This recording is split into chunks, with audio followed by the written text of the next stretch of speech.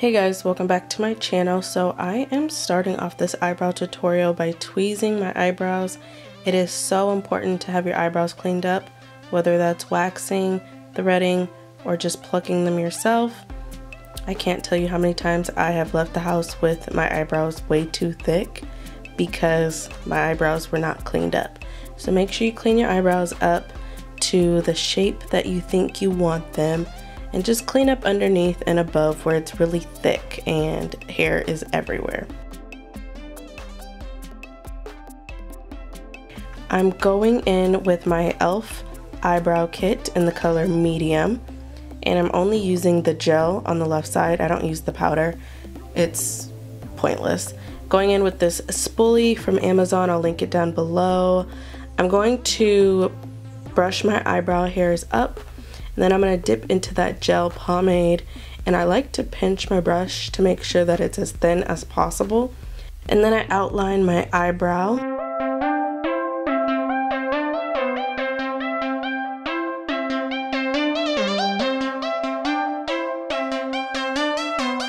And then I brush the hairs down and I outline the top, just connecting the two lines.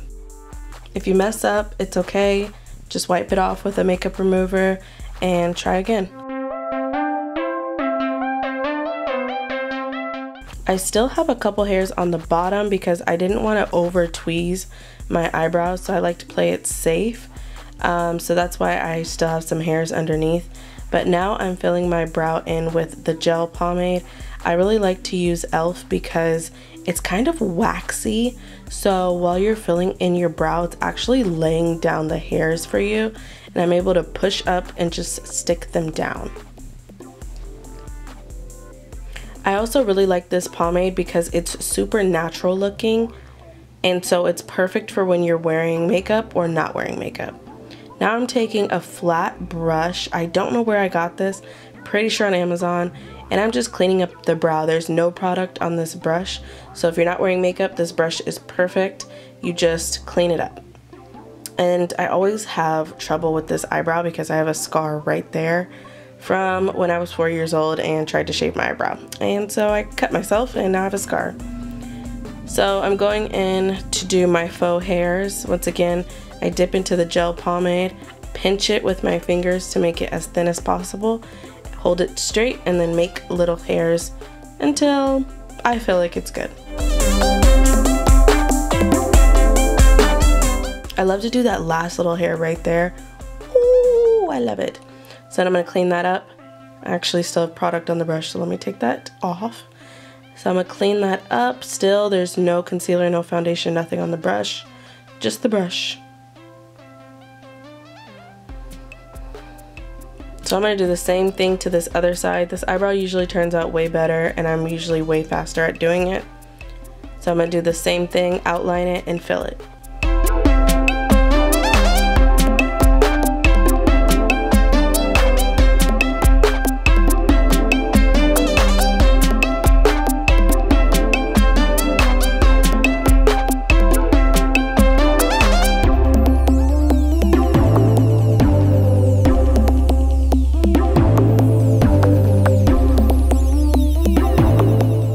Okay, so because I am wearing makeup today, I'm going to conceal my eyebrows. I'm going to show you guys how I do it. I don't get too close to the eyebrow because I don't want to change the complete shape. If I do this, give it enough space, and then inch my way up there, I'm able to still keep the same eyebrow shape I want without messing it up.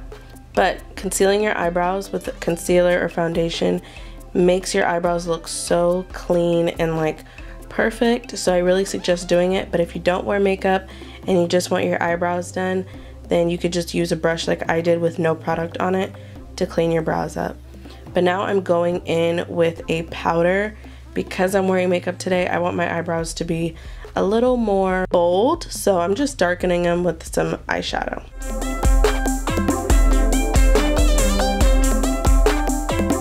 And this is how they're looking, and this is how they look with makeup.